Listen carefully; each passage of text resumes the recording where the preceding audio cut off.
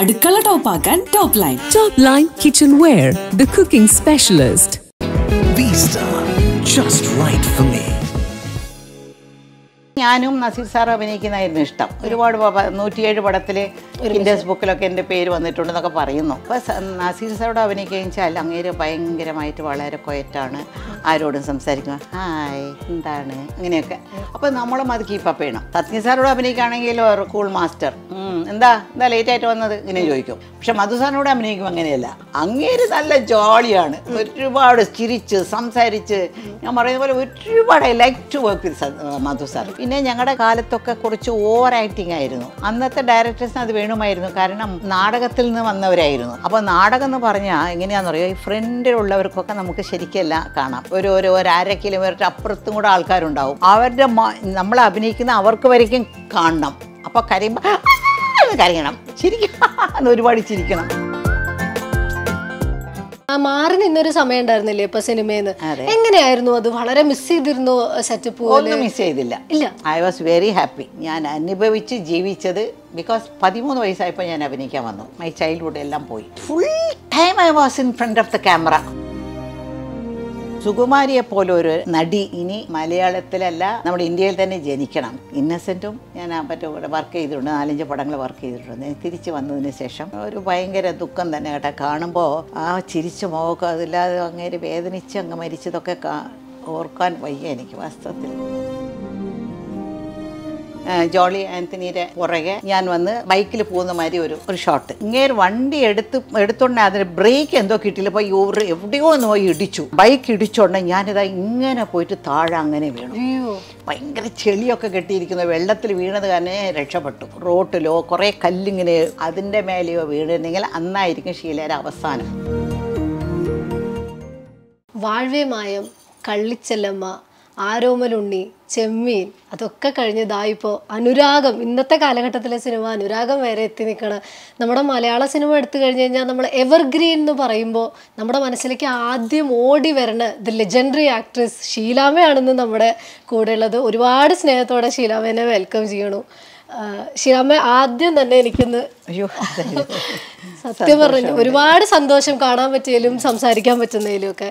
എന്തൊക്കെയുണ്ട് വിശേഷം? ഇപ്പോൾ വിശേഷങ്ങളൊക്കെ നല്ല വിശേഷങ്ങളാണ്, ഒരു പ്രശ്നമില്ല. നിങ്ങളെല്ലാം കാണാൻ സാധിച്ചതും ഈ ക്രൂരോടെ വർക്ക് ചെയ്യാൻ സാധിച്ചതിലും എൻ്റെ ഭാഗ്യമായി ഞാൻ കരുതുന്നു. കാരണം ഇങ്ങനെ ഒരു യങ് ജനറേഷൻ്റെ കൂടെയൊക്കെ വർക്ക് ചെയ്യാൻ ദൈവം എനിക്ക് ഇങ്ങനെയൊക്കെ ഒരു സന്ദർഭം കൊടുത്തത് ദൈവത്തിനോട് ഞാൻ നന്ദി പറയുന്നു. ഷീലാമ്മ, ഇപ്പം അനുരാഗം മൂവിയുടെ ട്രെയിലർ കണ്ടു കേട്ടോ. അപ്പം അതിലൊരു നല്ലൊരു രസമുള്ള, നമുക്ക് ഇന്ന് പറയാച്ച ഒരു സ്വാഗ് എന്ന് പറഞ്ഞിട്ട് പറയണ പോലെ പ്രണയിക്കാനും ഒരു ധൈര്യം വേണം എന്നൊക്കെ പറഞ്ഞ് നല്ല രസമായിട്ടുള്ളൊരു, എങ്ങനെയാണ് അനുരാഗത്തിലെ ഷീലാമ്മയുടെ ക്യാരക്ടർ? ഒരു ചെറിയ ക്യാരക്ടറാണ്, എന്നാലും ആ റോൾ എനിക്ക് ആ ക്യാരക്ടർ എനിക്ക് ഇഷ്ടപ്പെട്ടു. അത് കാരണമാണ് അഭിനയിക്കാൻ സമ്മതിച്ചത്. ഒരു ചെറിയ കുറച്ച് സീനുകളേ ഞാൻ വരുന്നുള്ളൂ, പക്ഷെ ഒരുപാട് മനസ്സിൽ തട്ടുന്ന കുറേ സംഭവങ്ങൾ അതിലുണ്ട്. പിന്നെ ഡയറക്ടർ, പ്രൊഡ്യൂസർ, എല്ലാവരോടും ഞാൻ വളരെ ക്ലോസായി ഈ ഒരു പടം കൊണ്ട്. ഒരുപാട് നിറയെ ഫ്രണ്ട്സ് കിട്ടി എനിക്ക്. ഇപ്പോൾ ഈ സെറ്റിൻ്റെ കാര്യം പറയുമ്പോഴാണ്, ഇപ്പോൾ ഞാൻ ഒരിടയ്ക്ക് ഓരോ ഇൻ്റർവ്യൂസ് ഇങ്ങനെ സാധാരണ കാണുന്ന പോലെ കണ്ടപ്പം ശ്രീവിദ്യാമ്മയുടെ ഒരു ഇൻ്റർവ്യൂവിൽ പറയണ കേട്ടിട്ടുണ്ടായിരുന്നു, ഷീലാമ്മ, ജയഭാരതി അമ്മ എല്ലാവരും കൂടി അഭിനയിച്ച് ഒരു പ്ലാറ്റ്ഫോമാണ് ശരിക്കും ഇന്നത്തെ നായികമാർക്ക് അല്ലെങ്കിൽ ഇന്നത്തെ ഒരു ജനറേഷന് ഉണ്ടാക്കി കൊടുത്തിട്ടുള്ളതെന്ന്. അന്നത്തെ കാലത്തെ സെറ്റും ഇന്നത്തെ കാലത്തെ സെറ്റും തമ്മിലൊന്ന് എന്താണ് വ്യത്യാസം? അല്ലെങ്കിൽ വ്യത്യാസം എനിക്ക് അങ്ങനെ വലിയ വ്യത്യാസമൊന്നും തോന്നുന്നില്ല. പണ്ടൊക്കെ ടേപ്പ് വെച്ച് ഇങ്ങനെ അളക്കും, ഇപ്പോൾ അതില്ല. അതിൽ ക്യാമറയിൽ തന്നെ അതിൻ്റെ ഉള്ള കാര്യങ്ങളൊക്കെ ഉണ്ടല്ലോ. അല്ലാതെ പിന്നെ ഒരുപാട് ടെക്നിക്കലായിട്ട് ഒരുപാട് വളർന്നു. പിന്നെ ഞങ്ങളുടെ കാലത്തൊക്കെ കുറച്ച് ഓവർ ആക്ടിങ് ആയിരുന്നു. ഓവർ ആക്ടിങ് എന്ന് പറഞ്ഞാൽ അന്നത്തെ ഡയറക്ടേഴ്സിന് അത് വേണമായിരുന്നു, കാരണം അന്നത്തെ ഡയറക്ടേഴ്സൊക്കെ ഈ നാടകത്തിൽ നിന്ന് വന്നവരായിരുന്നു. നിങ്ങൾ എന്നെ കമ്മ്യൂണിസ്റ്റാക്കി, പിന്നെ ഇങ്ങനെ ഒരുപാട് ഇതൊക്കെ നാടകമാണ് സിനിമയാക്കിയത്. അപ്പോൾ നാടകം എന്ന് പറഞ്ഞാൽ എങ്ങനെയാണെന്ന് പറയുക, ഈ ഫ്രണ്ടിലുള്ളവർക്കൊക്കെ നമുക്ക് ശരിക്കല്ല കാണാം. ലാസ്റ്റിൽ അപ്പുറത്ത് ഒരു 1/2 കിലോമീറ്റർ അപ്പുറത്തും കൂടെ ആൾക്കാരുണ്ടാവും. അവരുടെ നമ്മൾ അഭിനയിക്കുന്ന അവർക്ക് വരയ്ക്കും കാണണം. അപ്പോൾ കരയുമ്പോൾ ഒന്ന് കരയണം, ചിരിക്കണം, ഒരുപാട് ചിരിക്കണം, ഒരുപാട് എക്സ്പ്രഷൻ കൊടുക്കണം നമ്മൾ. പിന്നെ മേക്കപ്പ് ആണെങ്കിലും ശരി, ഒരുപാട് വേറെ ടൈപ്പായിരുന്നു. ബ്ലാക്ക് ആൻഡ് വൈറ്റിൽ നിങ്ങൾക്ക് അറിയില്ല, അത് പറഞ്ഞാൽ നിങ്ങൾക്ക് മനസ്സിലാവില്ല. ഇപ്പോൾ നിങ്ങളിപ്പോൾ പഴയ ആൾക്കാരെ കണ്ട് അയ്യോ പഴയ ടെക്നിക്ക് അങ്ങനെ ആയിരുന്നല്ലോ എന്നൊക്കെ പറഞ്ഞ് കളിയാക്കി ചിരിക്കുമായിരിക്കും ഇപ്പോൾ ഉള്ള ജനറേഷനിലുള്ളവർ. പക്ഷേ ഇനി ഒരു 20 കൊല്ലം കഴിയുമ്പോൾ നിങ്ങളെ കണ്ട് അടുത്ത ജനറേഷൻ ചിരിക്കും. ഈ ബാക്കി ഇനി സിനിമ ചോദ്യങ്ങളൊക്കെ ചോദിക്കണതിന് മുമ്പ് തന്നെ എനിക്കൊരു കാര്യം, ഇപ്പോൾ ഷീലാമ്മയെ കാണുമ്പോൾ, ഇപ്പോൾ ചിലർ നമ്മൾ സ്ക്രീനിൽ കാണും, പിന്നെ നേരിട്ട് കാണുമ്പോൾ നമുക്ക് ഇപ്പം എനിക്ക് കാണുമ്പോൾ ഉണ്ടല്ലോ എന്തൊരു രസമുള്ള ഒരു ഓറയാണ് ആക്ച്വലി ഷീലാമ്മ വന്നിരിക്കണ സമയത്ത്. ഭംഗി എന്ന് പറയുമ്പോൾ തന്നെ നമുക്ക് ഓട്ടോമാറ്റിക്കലി അയ്യോ അപ്പം കാണുന്ന പോലെ എന്ന് തന്നെ തോന്നിപ്പോ. എങ്ങനെയാണ് ഇത് ശരിക്കും പറഞ്ഞു കഴിഞ്ഞാൽ അങ്ങനെ മെയിൻറ്റെയിൻ ചെയ്യണേ? അതൊരു ഒരു സാധാരണ ഒരു കുട്ടി ചോദിക്കണ ഒരു ചോദ്യമായിട്ട് കരുതി. എല്ലാവരും ചോദിക്കുന്ന ചോദ്യമാണ്. എനിക്ക് തന്നെ മറുപടി അറിയില്ല കേട്ടോ, എന്താ എനിക്കറിയില്ല എന്താണെന്ന്. എല്ലാവരും നമ്മൾ കുറച്ച് എക്സസൈസ് ചെയ്യുക, കുറച്ച് പ്രാണായാമം ചെയ്യും, യോഗ ചെയ്യും. ഇത് മാത്രമല്ല നമ്മുടെ മനസ്സും നന്നായിരിക്കണം. വി ഷുഡ് ബി എപ്പോൾ നമ്മുടെ അകത്ത് ഒരു കുട്ടിത്വം ഉണ്ടാവണം. ഓ ഞാൻ വലിയ ആളാണ്, ഞാൻ ഇങ്ങനെയാണ്, ഞാൻ ആരോടും സംസാരിക്കില്ല എന്നൊക്കെ പറഞ്ഞുകൊണ്ടിരുന്നാലേ വേഗം നരച്ച് മുതുക്കിയായി വീട്ടിലിരിക്കേണ്ടി വരും. I M always free. എല്ലാവരോടും സംസാരിക്കും, എല്ലാവരും എനിക്ക് വേണം. ഈ കാണുന്ന ഈ ലോകം മുഴുവനും സന്തോഷമാണെന്ന് തോന്നുന്നു എനിക്ക്. കാലത്ത് എഴുന്നേൽക്കുമ്പോൾ തന്നെ ഞാൻ വിചാരിക്കുന്നത് ഓ today's day will going to B A very beautiful day. നല്ല ദിവസമായിരിക്കും. ഞാൻ മാത്രം, എല്ലാവരും അതുപോലെ വിചാരിക്കണം. നല്ലൊരു ദിവസമായിരിക്കും കാലത്ത് എഴുന്നേൽക്കുമ്പോൾ തന്നെ. ഓ എന്താണ് അങ്ങനെയൊന്നും എഴുന്നേൽക്കാൻ പാടില്ല. എഴുന്നേറ്റിരുന്നോണ്ട് ഓ ഇന്നത്തെ ഡേ നല്ല ഡേ ആണ്, നല്ലൊരു ദിവസമാണെന്ന്, ഇന്ന് ഞാൻ ചെയ്യാൻ പോകുന്ന എല്ലാം സന്തോഷമായിരിക്കും. ഒരാൾ പോലും ഞാൻ വഴക്കുണ്ടാക്കില്ല, ഒരാൾ പോലും ഞാൻ എന്നെ കണ്ട് വെറുക്കുന്ന പോലും ഞാൻ ചെയ്യത്തില്ല. ഇന്നൊരു ചെറിയ ധർമ്മമെങ്കിലും ഞാൻ ചെയ്യും, ഒരു ചെറിയ എന്നെ കൊണ്ട് ആവുന്നത്. ഞാൻ ധർമ്മം ഒരിക്കലും ഞാൻ ഈ പ്രാർത്ഥന പെട്ടിയെ കൊണ്ടേ കാശിടത്തില്ല, അങ്ങനെയൊന്നും ധർമ്മം ചെയ്യില്ല. എൻ്റെ ധർമ്മം എങ്ങനെയാണെന്ന് വെച്ചാൽ, ഞാൻ നടന്നു പോയിക്കൊണ്ടിരിക്കുമ്പോൾ ഇന്നലെ പോലും ഞാൻ കടയ്ക്കൊക്കെ പോയിട്ട് വരുമ്പോൾ വൈകുന്നേരം 6 മണിയായി. അപ്പോൾ ഒരു ചെരുപ്പ് തയ്ക്കുന്ന ഒരാളുണ്ടല്ലോ, അന്നത്തെ ക്യാഷ് ഇങ്ങനെ എണ്ണിക്കൊണ്ടിരിക്കുകയാണ്. പാവം 10 രൂപ 5 രൂപ ഇങ്ങനെ ചില്ലറയായിട്ട് എണ്ണിക്കൊണ്ടിരിക്കുകയാണ്. ഞാൻ കുറച്ച് നേരം നിന്ന് അയാളുടെ പുറകെ നിന്ന് നോക്കി. ഞാൻ ധർമ്മം ചെയ്യുന്ന വഴി ഞാൻ ഉടനെ ഒരു 500 രൂപ എടുത്ത് അയാളുടെ കയ്യിൽ ഇങ്ങനെ കൊടുത്തിട്ട് ഞാൻ വേഗം പോയി കാറിൽ കയറി. അയാളെ അമ്മ അമ്മ അമ്മ എന്ന് പറഞ്ഞു, വെച്ചിക്കോന്ന് പറഞ്ഞ് ഞാനങ്ങ് പോയി. അപ്പോൾ അയാൾക്കുള്ളൊരു സന്തോഷമുണ്ടല്ലോ, ആ നിമിഷത്തിൽ കിട്ടുന്ന സന്തോഷം, അതാണ് നമുക്ക് ഏറ്റവും വലുത്. ഇങ്ങനെയാണ് ധർമ്മം ചെയ്ത് ചുമ്മാ കൊണ്ട് എല്ലായിടത്തിലും കൂടെ എല്ലാവരും കാണാൻ. ഞാനിപ്പോൾ ഈ പറയില്ലായിരുന്നു എങ്ങനെയാണ് ധർമ്മം ചെയ്യുന്നത് വെച്ചാൽ, നമുക്ക് അങ്ങേർക്ക് എത്ര കഷ്ടം, രാവിലെ മുതൽ വൈകുന്നേരം വരയ്ക്കും ഒരു പ്രായമുള്ള ഒരാൾ അവിടെ ഇരുന്ന് ആ ചെരുപ്പ് കുത്തി എന്ത് കഷ്ടപ്പെട്ടാണ് ചെയ്യുന്നത്. അപ്പം നമ്മൾ ഒരു ദിവസം ഒരാൾക്കെങ്കിലും ഒരു 10 രൂപയെങ്കിലും ആർക്കെങ്കിലും കൊടുക്കണം. നമ്മളെ കൊണ്ട് ഒരാളെങ്കിലും സന്തോഷമായിരിക്കണം എന്ന് നമ്മൾ വിചാരിച്ചാൽ അതന്നെ മതി. അതായിരിക്കും നിങ്ങൾ ചോദ്യത്തിൻ്റെ ഉത്തരം. അത് ശരി. ഇപ്പം അനുരാഗം സിനിമയിൽ ഇപ്പോൾ ഷീലാമ്മ പറഞ്ഞു കുറച്ച് സീൻസേ ഉള്ളൂ അഭിനയിക്കാൻ, ഭയങ്കര ക്ലോസ് ആയി എല്ലാവരുമായിട്ടൊന്ന്. ആ സെറ്റിലത്തെ ഏതെങ്കിലും ഒരു നല്ല ഓർമ്മ, ഒരു കാര്യം ചിന്തിച്ചെടുക്കാൻ പറ്റിയിരുന്നെങ്കിൽ ഇതായിരിക്കും. നല്ല ഓർമ്മ എന്നൊന്നും പറയാനൊക്കെ ഇല്ല, ഒരു ഭയങ്കര ഓർമ്മ ഉണ്ട് എൻ്റെ അടുത്ത്. അതെന്താ? അതായത് ഞാൻ വന്നിട്ട് ഇത്രയും കൊല്ലങ്ങളായി സിനിമയിൽ വന്നിട്ട്, ഒരു സിനിമ സ്പോട്ടിൽ പോലും എനിക്ക് ഒരു അപകടം പോലും പറ്റിയിട്ടില്ല. ദൈവാധീനം കൊണ്ട് ടച്ച് വുഡ്, ഒന്ന് താഴെ വീഴോ അല്ലെങ്കിൽ എന്തെങ്കിലും പ്രശ്നങ്ങളോ അങ്ങനെ ഒന്നും പറ്റിയിട്ടില്ല. പക്ഷേ ഈ അനുരാഗത്തിൽ ഒരു ഭയങ്കരമായിട്ടൊരു കാര്യം സംഭവിച്ചു. അന്ന് ലാസ്റ്റ് ഡേ ഷൂട്ടിംഗ് ആയിരുന്നു. എന്താ വെച്ചാൽ എനിക്ക് ലാസ്റ്റ് ഡേ, പടത്തിനല്ല എൻ്റെ ലാസ്റ്റ് ഡേ ആയതുകൊണ്ട് അവർ വലിയൊരു കേക്കൊക്കെ മേടിച്ച് പ്രൊഡ്യൂസറൊക്കെ വളരെ ഒരു ഇതായിട്ട് ചെയ്തിരുന്നു. അപ്പോൾ ലാസ്റ്റ് അതായത് ജോളി ആൻ്റണിയുടെ പുറകെ ഞാൻ വന്ന് ബൈക്കിൽ പോകുന്ന മാതിരി ഒരു ഷോട്ട്. ആദ്യം ആരോ ഒരു ഡയറക്ടർ വേറെ ഒരാളെ വെച്ചിട്ട് അവർ റിഹേഴ്സലൊക്കെ നോക്കി. ഷോട്ട് സമയത്തായിരുന്നു ഞാൻ കയറിയിരുന്നത്. പോയി ഇങ്ങനെ വണ്ടി എടുത്തോണ്ടേ അതിന് ബ്രേക്ക് എന്തോ കിട്ടിയില്ല, പോയി എവിടെയോ ഒന്ന് പോയി ഇടിച്ചുടനെ ചില സ്റ്റണ്ട് പടത്തിൽ കണ്ടിട്ടില്ല, ഹീറോ അടിച്ചോണ്ടേ വില്ലൻ്റെ ഇങ്ങനെ പോയിട്ട് ഇങ്ങനെ താഴെ വീഴും. അങ്ങനെ ഞാൻ പോയി ആ ബൈക്ക് ഇടിച്ചോണ്ടേ ഞാനിതാ ഇങ്ങനെ പോയിട്ട് താഴെ അങ്ങനെ വീണു. വീണത് എങ്ങനെയാണെന്ന് വെച്ചാൽ, നല്ല കാലം ചെളിവെള്ളത്തിൽ, ഭയങ്കര ചെളിയൊക്കെ കെട്ടിയിരിക്കുന്ന വെള്ളത്തിൽ വീണത് കാരണം രക്ഷപ്പെട്ടു. വല്ല അടുത്ത റോഡ് തന്നെയായിരുന്നു. റോട്ടിലോ കുറേ കല്ലിങ്ങനെ കുറേ റോഡ് ഇടാനായിട്ട് കല്ല് വെച്ചു, അതിൻ്റെ മേലെയോ വീണിരുന്നെങ്കിൽ അന്നായിരിക്കും ഷീലയുടെ അവസാനം. അന്ന് ഞാൻ ചെളിവെള്ളത്തിൽ വീണുകൊണ്ട് ഞാൻ എഴുന്നേൽക്കാൻ ഒത്തില്ല. അപ്പോൾ ഞാൻ ഓട്ടനെ എല്ലാവരും കൂടെ കട്ടെന്നൊക്കെ പറഞ്ഞ് ഷോട്ട് ഓക്കെ ആയി. എല്ലാം നിർത്തിയിട്ട് എല്ലാം ഒന്നില്ലേ എന്നൊക്കെ ചോദിച്ചു. ഞാൻ പറഞ്ഞു ഒന്നുമില്ല, പ്രശ്നമൊന്നുമില്ലെന്ന് പറഞ്ഞു. പിന്നെ അവർ പറഞ്ഞു അല്ലല്ല നമുക്ക് ഡോക്ടറെ അടുത്ത് പോകാമെന്ന് പറഞ്ഞിട്ട് പ്രൊഡ്യൂസർ എന്നെ ഡോക്ടറുടെ അടുത്ത് കൊണ്ടുപോയി. അവിടെ ഒരു അടുത്തുള്ള ഡോക്ടറെ എക്സ്റേ എടുത്ത് നോക്കിയപ്പോൾ ഒന്നുമില്ല എന്ന് പറഞ്ഞവർ. അപ്പോഴെനിക്ക് ഒരു വേദന ഉണ്ടായിരുന്നു കേട്ടോ. പിന്നെ ഈ ഷോട്ട് പിന്നെ ഒന്നും കൂടെ എടുക്കണം, കാരണം അത് ഇങ്ങനെ ഞാൻ ചാടിയതല്ലേ. പിന്നെ ആ ഷോട്ട് ഒന്നും കൂടെ എടുത്തവർ. എടുത്തപ്പോൾ ഓക്കെ ആയി, ഷോട്ട് ഓക്കെ ആയി. ഞങ്ങൾ വന്ന് കേക്കൊക്കെ കട്ട് ചെയ്തു. അപ്പോൾ എനിക്ക് ഭയങ്കര വേദനയാണ്.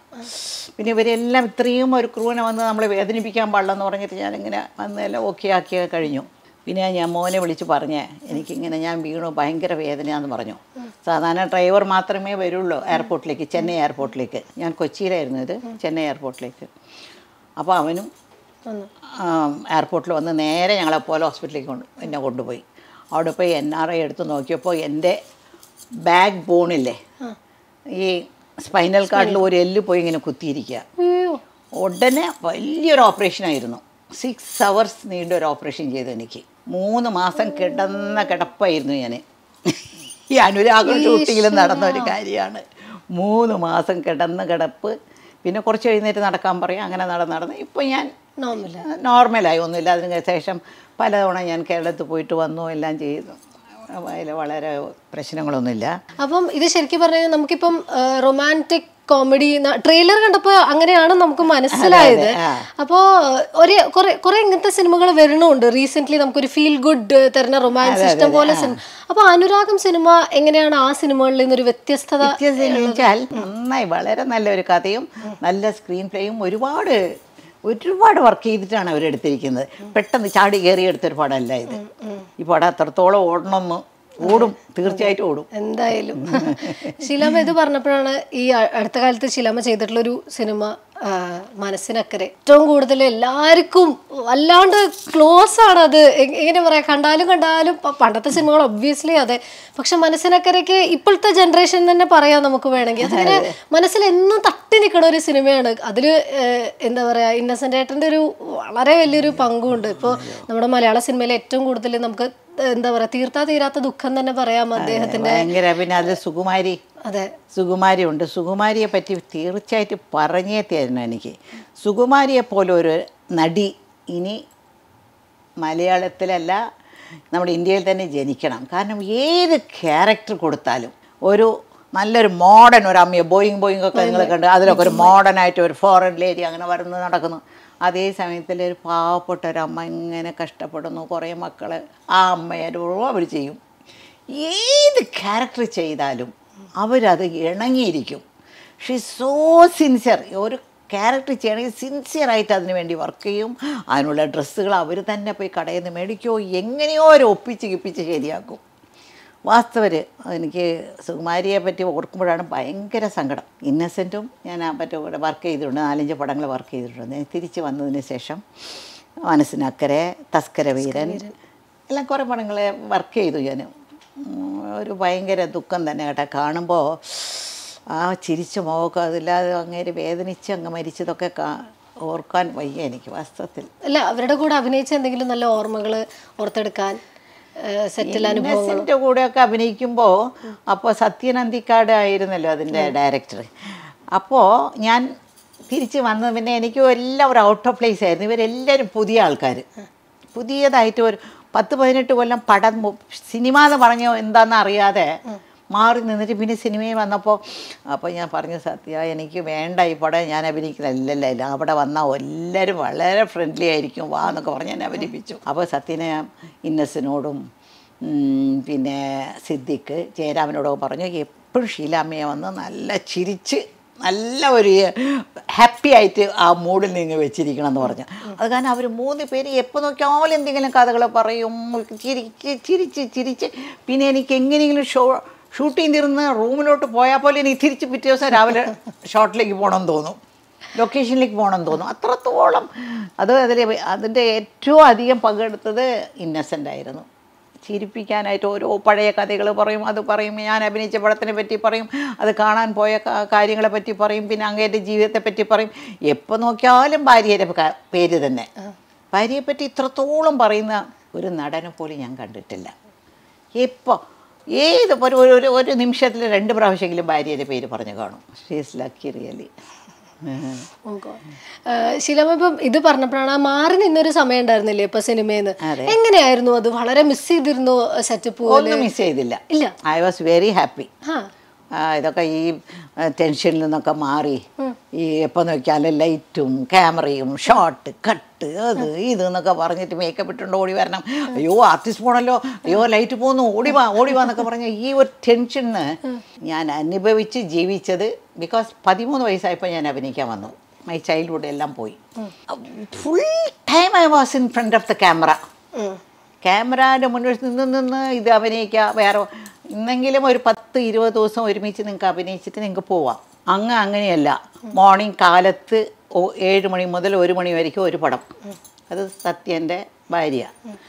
പിന്നെ 1 മണി മുതൽ 9 മണി വരയ്ക്കും പോവും. അത് നസീറിൻ്റെ കാമുകി. പിന്നെ രാത്രി 10 മണി മുതൽ ഒരു 12 മണി 2 മണി വരയ്ക്കും വേറൊരു കോൾ ഷീറ്റ്. പിന്നെ തീരാൻ പോകുന്ന പടങ്ങളാണെങ്കിൽ നൈറ്റ് 2 to മോർണിംഗ് 6 വരയ്ക്കും ഒരു പടം വർക്ക് ചെയ്യും. ഒരു ദിവസം 4 പടങ്ങളൊക്കെ മിക്കവാറും ഞാൻ വർക്ക് ചെയ്തിട്ടുണ്ട്. അപ്പോൾ നമുക്കെന്നെ അറിയില്ല ഏത് ഉറക്കം വേറെ ഇല്ല, ഏത് പടത്തിലാണ് എന്താണ് നമ്മൾ ആ കോസ്റ്റ്യൂമർ കൊണ്ടുവന്ന് ഡ്രസ്സൊക്കെ ഇട്ടിട്ട് അങ്ങനെ നമ്മൾ ഓട്ടായിരിക്കും. ഇപ്പോൾ ഉള്ളവരൊക്കെ ഞാൻ ഈ മനസ്സിനൊക്കെ പോയപ്പോൾ പിന്നെ അതിനുശേഷം എന്താ ഈ പടത്തിനൊക്കെ വന്നപ്പോഴും 20 ദിവസമോ 30 ദിവസമോ ഒരേ ക്യാരക്ടർ. കൊച്ചു ത്രേസ്യാമയാണെങ്കിൽ കൊച്ചു ത്രേസ്യാമയായിട്ട് തന്നെ ആ മുണ്ടും ചട്ടയൊക്കെ ഇട്ടിട്ട് ദിവസം രാവിലെ അത് എടുത്തിടുക.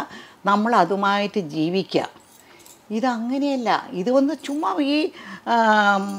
ഈ പ്രസ്സിലൊക്കെ പോയി ഇങ്ങനെ ഒരു പണാച്ചടിക്കില്ലേ, അതുപോലെ ഞങ്ങളെങ്ങനെ ഞങ്ങൾക്കൊന്നുമില്ല. പോയാൽ അഭിനയിക്കാൻ വരാം. പിന്നെ അതിലേക്ക് ഞാൻ കുറച്ച് പേര് കിട്ടി, അത്രേ ഉള്ളൂ.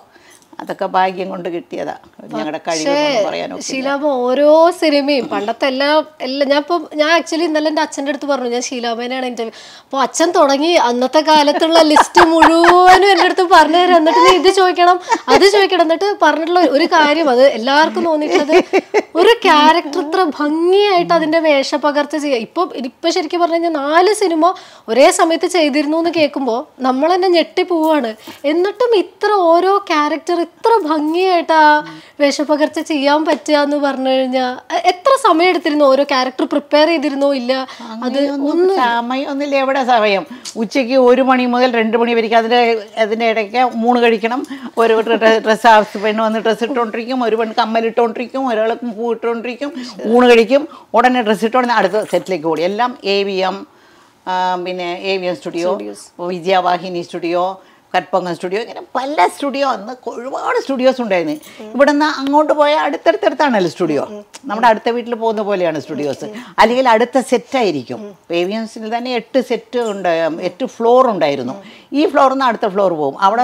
അവിടെ പോയി അഭിനയിക്കും. യാത്ര അധികമല്ല, പക്ഷേ ഒരുപാട് ടെൻഷൻ വെച്ചാൽ എന്ത് ക്യാരക്ടർ. ഈ ഒരു പടത്തിൽ ഞാൻ പുറത്തുനിന്ന് ഓടി വരും കേട്ടോ. ഓടി വരുമ്പോൾ എനിക്ക് വന്ന് 2 പിന്നൽ ഇങ്ങനെ ഇങ്ങനെ 2 നീള പിന്നലിട്ടുകൊണ്ട് വരും. സെറ്റിൻ്റെ അകത്ത് പോകുമ്പോൾ ഒരു പിന്നലായിരിക്കും. ഇതൊക്കെ ചിലപ്പം ഈ അസിസ്റ്റൻറ്റ് ഡയറക്ടേഴ്സൊക്കെ ശരിക്കും എഴുതിയില്ലെങ്കിൽ അങ്ങനെയൊക്കെ ആയിപ്പോകും. കാരണം ഒരുപാട് പടങ്ങളും അവരും ഒരുപാട് പടത്തിൽ വർക്ക് ചെയ്യുന്നുണ്ട്. അങ്ങനെയൊക്കെ തെറ്റുകളൊക്കെ നിങ്ങൾ പറയുകയാണെങ്കിൽ ഒരുപാടുണ്ട് അത് പ്രശ്നങ്ങളൊക്കെ. പക്ഷെ ആരും അതൊന്നും അന്നുള്ള ആ പടം കാണാനും ആ സ്റ്റോറിയിലുള്ള ഇൻട്രസ്റ്റ് കൊണ്ട് അതൊന്നും അത്ര വലിയതായിട്ട് എടുത്തിട്ടില്ല. അത് ശരി.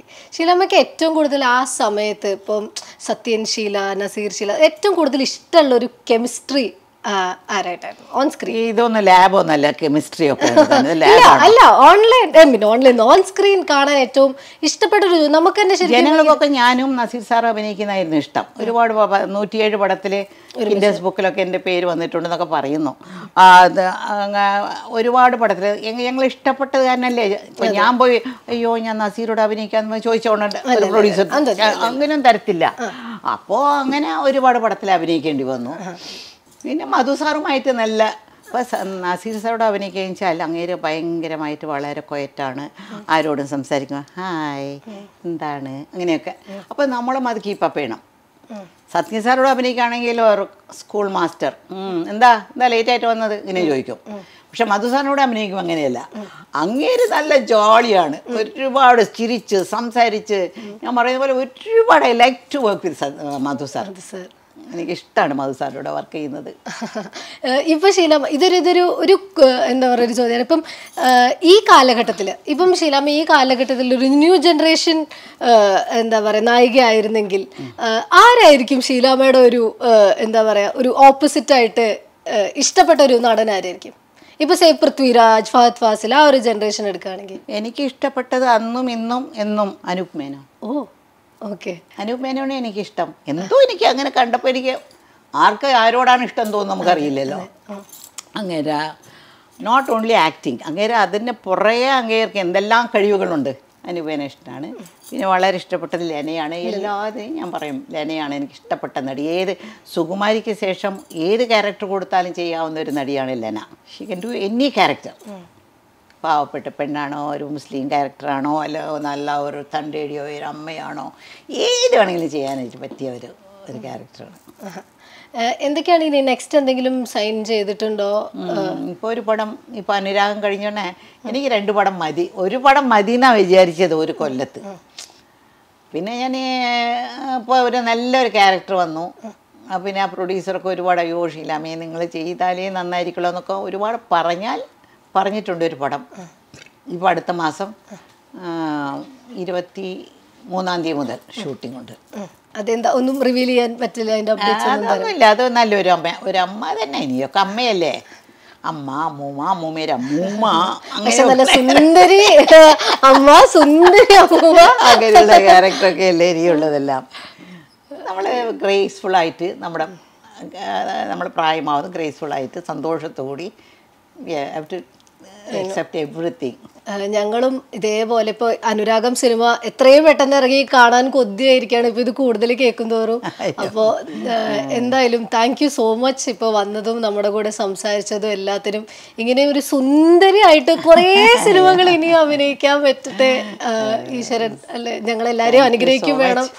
എന്നെ വിളിച്ച് ഇത്ര നേരം സംസാരിച്ചതും ഈ ആർക്കും ഇപ്പോൾ പഴയ കഥകളൊക്കെ കേൾക്കുന്നത് ആർക്കും വലിയ ഇഷ്ടമൊന്നുമല്ല.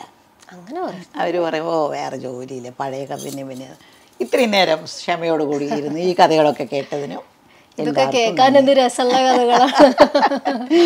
ഇപ്പോഴുള്ള നടന്മാർക്കും നടിമാർക്കും ഒരു അന്നത്തെ ഒരു ലെജൻഡറി ആക്ട്രസ് എന്നുള്ള ഒരു ഇതിൽ ഷീലാമ്മയ്ക്ക് ഒരു മെസ്സേജ്, അല്ലെങ്കിൽ ഇപ്പോൾ അപ്കമിങ് ആക്ട്രസ് ആയിക്കോട്ടെ, സ്ട്രഗ്ലിംഗ് ആക്ട്രസ് ആയിക്കോട്ടെ, അവർക്കൊരു മെസ്സേജ് ഷീലാമ്മയ്ക്ക് എന്തെങ്കിലും പറയാനുണ്ടെങ്കിൽ? അപ്കമിങ് ആർട്ടിസ്റ്റ് ഞാൻ ഒരുപാട് പഠിച്ചുകൊണ്ടിരിക്കുകയാണ്. ഇപ്പോൾ ഞാൻ പഠിച്ചുകൊണ്ടിരിക്കുകയാണ്. ഇനിയും ഞാൻ വന്നൊരു സ്റ്റുഡൻ്റ് മാതിരി അവർ എന്തൊക്കെ ചെയ്യുന്നു, എങ്ങനെയൊക്കെ അഭിനയിക്കുന്നു, എങ്ങനെയാണ് അവർ നോക്കുന്നത്. അച്ഛൻ മരിച്ചോ, അച്ഛന് ഒരുപാട് ഒരു 10 ലക്ഷം രൂപ ഒരു 10 കോടി രൂപ ലോട്ടറി അടിച്ചു. ഈ അഭിനയം ഞാൻ പഠിച്ചുകൊണ്ടിരിക്കുകയാണ്. അപ്പോൾ I have to learn lot of things. അവരുടെ അടുത്ത് നിന്ന് ഞാൻ ഒരുപാട് പഠിക്കാനുണ്ട് സെറ്റിലായിട്ട് അഭിനയിക്കാനായിട്ട്. ഞങ്ങളൊക്കെ കുറച്ചിങ്ങനെ അച്ഛൻ ഞാൻ മരിച്ചു അങ്ങനെ പറയും, അച്ഛൻ ലോട്ടറി അടിച്ച ഇങ്ങനെ പറയും. അങ്ങനെ പറയാൻ പറ്റില്ല. ഓ ഇങ്ങനെ പറയണം.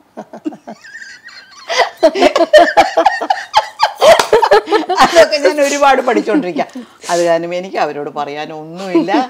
അപ്കമിങ് ആർട്ടിസ്റ്റ് വെച്ചാൽ കുറേ ക്ഷമയോടുകൂടി അവരോട് പറയാൻ എനിക്കുള്ളതെന്ന് വെച്ചാൽ ക്ഷമയോടുകൂടി നിങ്ങളിത് വരണമെന്ന് വെച്ചാൽ നിങ്ങൾക്ക് ഇപ്പോൾ ഞാൻ പറയട്ടെ, ഞാൻ അറിഞ്ഞ കാലം ഈ ലോകത്തുള്ള എല്ലാവർക്കും സിനിമയിൽ അഭിനയിക്കണം എന്നുള്ള ആശയമുണ്ട്. പക്ഷെ അത് പുറത്ത് പറയുന്നില്ല. മനസ്സിൻ്റെ അകത്ത് ഉണ്ടാവും. ഒരു പ്രായമുള്ള ഒരാളെ ശരി അയാൾക്കും കൂടെ മനസ്സിൻ്റെ ഒരു 2 ഷോട്ടെങ്കിലും പോയി ഇങ്ങനെ നിൽക്കണമെന്നൊക്കെ മനസ്സുണ്ടാവും. പക്ഷേ ആശയം ഉണ്ടായാൽ മാത്രം പോരാ. യു മസ്റ്റ് ഹാവ് വൺ വെറി, അതായത് ഒരു ആവേശം ഉണ്ടാവണം. ഞാൻ എങ്ങനെയെങ്കിലും അഭിനയിക്കണം.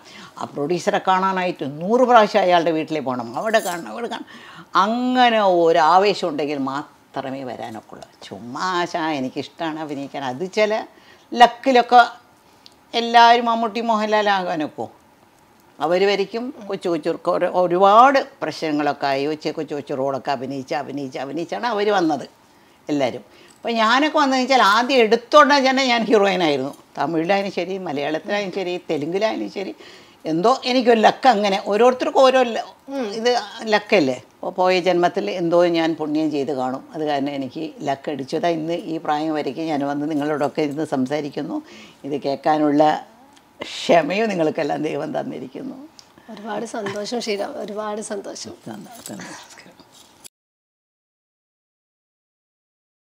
അടുക്കള ടോപ്പാക്കാൻ top line. Topline Kitchenware, the cooking specialist.